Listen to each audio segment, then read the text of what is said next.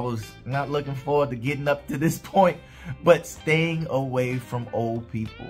See, the thing is, people in your life, sometimes we put time and distance in between them.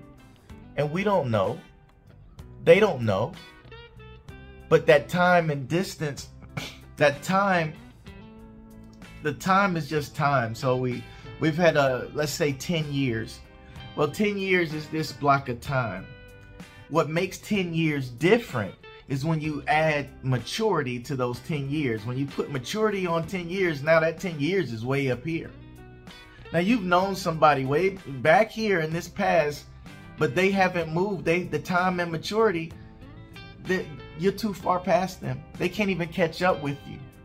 And until they mature and in their time frame, they can't even see you anymore. Now, what we do, we tend